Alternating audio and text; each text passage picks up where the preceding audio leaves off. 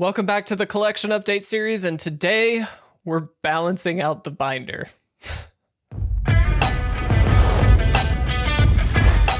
What is going on, guys? And yes, we are back with another edition of the binder update series. We have got 12 amazing new cards that we're going to be looking at, and yes, balance is one of them. Gonna go ahead and spoil that right off the bat.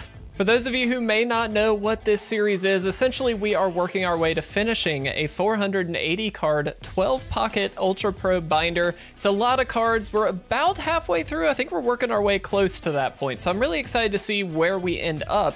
After we get all of the binder filled, we'll do a full update. We'll actually get to look through the whole binder. It should be a lot of fun, and hopefully you guys are enjoying collecting along with me. Now, as part of collecting along with me, I want to encourage you guys to share your pickups. If you have picked up a new card for a commander deck, or maybe you just saw a card or opened a card that you really enjoy, please make sure to share it down below. If you picked it up at an LGS, make sure to tag them or show them, hey, we really appreciate what you guys are doing for the community. Now, as such, we really do like to highlight one of you guys in the comments every single week, and we actually have casual trading cards as the one who we are actually sharing today, who actually picked up a handful of cards at Tucson Games and Gadgets, and one of them is actually one of my favorite cards. I actually commented back to him letting him know that it's one of my favorites because, oh, it's beautiful. Borderless Sensei's Divining Top, an absolutely stunning card. I really, really love it. And again, there's some other cards in there. I'll let you guys check that out.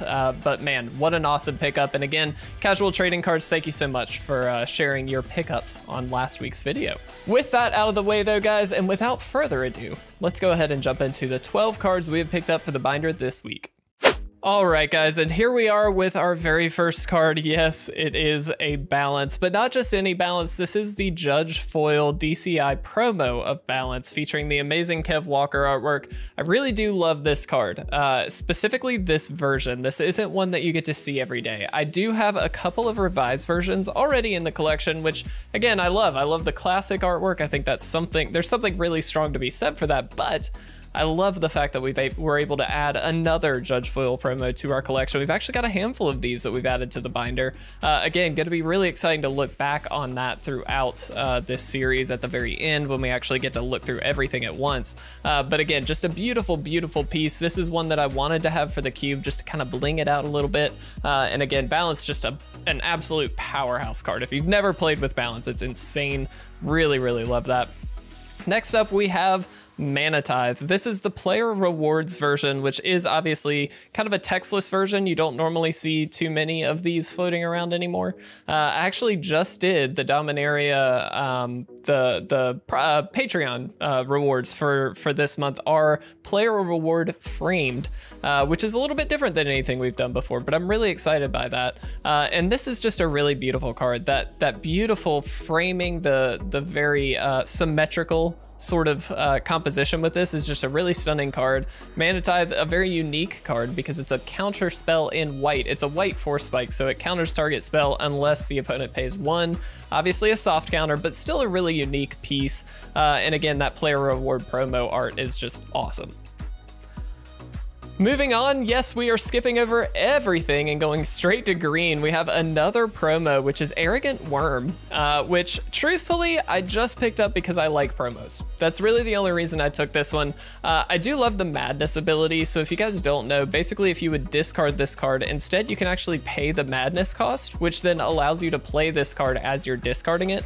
A really unique mechanic and one that we have seen in the past, but obviously it's kind of been a while. And so I really like this ability. Again, love the promo, of course. I'm a sucker for a good promo. We'll see that as we go through the next couple weeks, but really do love the artwork. And again, that foiling is quite nice. You do see the little FNM stamp here as well, which I love.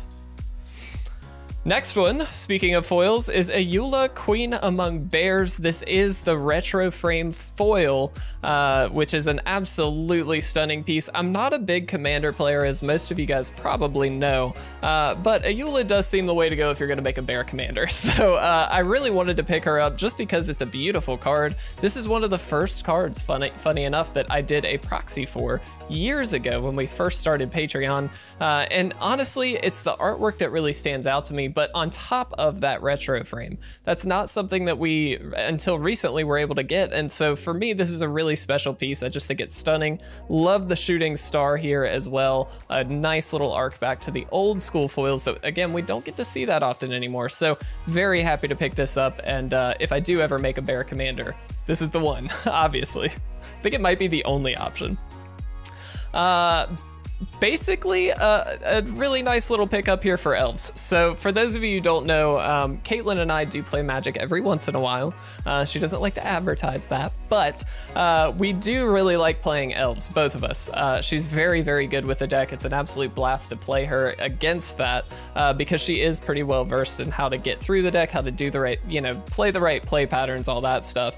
Elvish Champion is one of those cards that works extraordinarily well in the deck, specifically because of the printing of Yavimaya, which turns all lands into forests, which means all of your elves are unblockable and get +1/+1 if you have the Elvish Champion and Yavimaya out. So truthfully, just a ridiculously powerful card. 3 mana Lord for your elves and giving basically unblockable is insane. And again, this is my favorite artwork for this one. There's actually a handful of different Elvish Champions. I actually looked when I was picking this card up. There are so many Elvish Champions, it's kind of ridiculous. But I really do like this version. This is, I think, definitely my favorite. Again, love the old school frame, and so this was a great addition in my opinion. I believe our last green card here, and it's Nightpack Ambusher. Again, another promo here. This is an absolutely stunning piece of artwork in my opinion. I really loved this card in Standard. So for those of you who don't know, there was a Simic Flash deck that Nightpack Ambusher really helped make powerful because you could flash this out and then not have to play during your turns and essentially just continuously gain wolves every turn that get more powerful the more of these you get out. So basically, it just was a ridiculously powerful creature for that time. I really enjoyed the play patterns of that deck. As you guys know, I like to play on the opponent's turn because I'm a bad person. And so Nightpack Ambusher really fit well into the deck as a nice kind of top-end finisher that could really just grind down the opponent in terms of damage. And so for that reason, I was happy to pick this up, but not only that, of course, it is a promo, and again, that artwork is so unique. I love the composition of the actual wolf on the rock, just making it look so impactful, and it's an impact when it hits the board. It's phenomenal. So again, this is my favorite version of this card. Absolutely stunning. Had to pick this one up. All right, look. I picked up a dingus egg. This, truthfully, I picked up because it's funny. I don't have a lot to say about this one. Just gonna go ahead and point that out. This actually is an interesting card. It's an artifact for 4. Whenever anyone loses a land, Dingus Egg deals 2 damage to that player for each land lost. There are some play patterns with things like Armageddon that can get really funny, that most of the time will end in either a draw or just an insta win. That being said, I 100% picked this up for the name. I knew this card existed for the longest time, and I actually have never owned one, but it came up in the random thing, and I was like, you know what? For the sake of the joke, we gotta get the Dingus Egg in there, and we did. So there we go. There's literally no other reason to pick this up. I don't think I'm ever gonna play it. It's just a funny name. Moving on to hybrid and multicolor. We're actually just picking up a standard Manamorphose. This is the Shadowmoor edition, which I believe is the original edition of this card.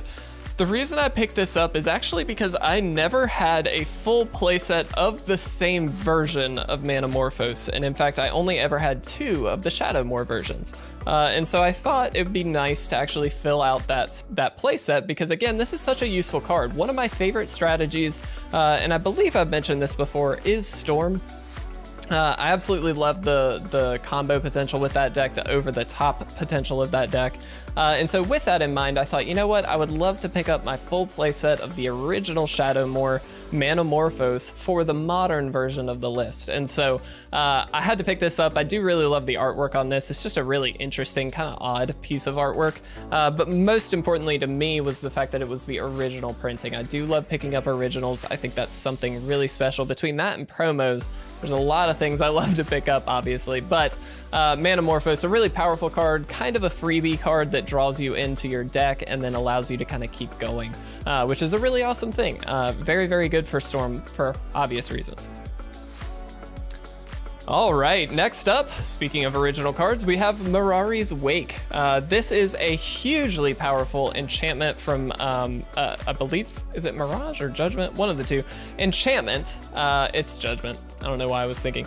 3, a green and a white. Creatures you control get +1/+1, but here is the kicker. Whenever you tap a land for mana, add 1 mana to your mana pool of any type that that land could produce, or that land produced. So basically you get to double up on your mana.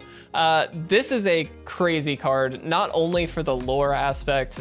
There's a lot of lore surrounding the Mirari thing. It turned into Memnarch. It was like this whole thing. Anyway, definitely check that out. But this is also just a hugely powerful card, again, for Cube.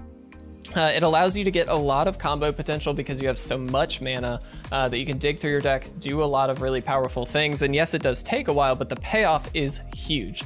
It works great in tandem with cards like Heartbeat of Spring. Any kind of like mana doubling effect, you can really take off with this, and I absolutely love it. And so picking up an original version of this card was really just one of those things that's kind of a bucket list for me. Not necessarily like a crazy high value card, but it is, you know, holding some value, and it's just a really powerful one. And again, for Cube, absolutely love it. All right, another promo, Rakdos Firewheeler. Kind of cool to see a newer card in here too, and truthfully, the artwork on this is ridiculous to me. I think this might be my favorite piece of artwork from this this page, despite having that Judge Foil balance too. But this is just stunning. The circular light pattern with the flames off of the Firewheeler are insane. Obviously an arc to the name, fire, wheel makes a circle. But truthfully, that's the only reason I picked this up. I don't think it's that good of a card. It didn't see a ton of play by any means, and I don't intend to play it anywhere. But for the promo collection, I knew I wanted to pick this up, and so I'm very happy to say that we did. It's nice to feature a newer card as well. A lot of times, you know, especially with collecting, I personally get hung up on finding the older cards, the cards that, you know, are a little bit more challenging to find. This one is not hard to find, it's very easy, but it's a really beautiful piece in my opinion, and so I was really happy to add it. All right, and moving on to one of my all-time favorite planeswalkers, Tezzeret, Agent of Bolas. This is my favorite version of Tezzeret. Tezzeret as a character, I really do love because he kind of has that, not freelance position by any means. He obviously teamed up with Nicol Bolas, but he's got such a dark story that I really do enjoy the lore behind Tezzeret. But on top of that, the blue-black is one of my favorite color pairings, and this obviously deals heavily with artifacts, which is a strategy that I love. So truthfully, this just incorporates a lot of the things that I like about the game into a single card, and the artwork is amazing. I absolutely love the artwork here. It's one of my favorites of any of the Planeswalkers, to be honest. It's up there for me with things like Jace the Mind Sculptor, which again, I think has a beautiful piece of artwork. But this is just a bad A kind of thing, you know what I mean? So I really love it for that reason.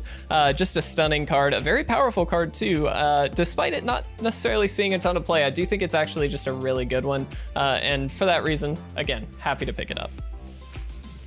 And finally, guys, our last card, it is a white bordered City of Brass, one of the few rainbow lands in the game, but it's a very, very powerful one. Obviously, it can tap for any color, but then it does deal 1 damage to you. There are certainly ways around that. There's also, you know, generally you build a deck that doesn't really care. Some people might be wondering why I got the white bordered version. Actually, I'm in a minority here. I like the white border versions of cards. I don't know why, I just generally kind of like them. And so for me, this was actually a pretty easy choice. I think the artwork here is really stunning as well. That beautiful little light ray coming off the top left corner of the card is stunning. So for me, this is a pretty easy choice. I really like this one. It's a powerful land. Again, a very good cube edition because it does allow for multiple strategies if you're trying to get multicolor strategies in your cube.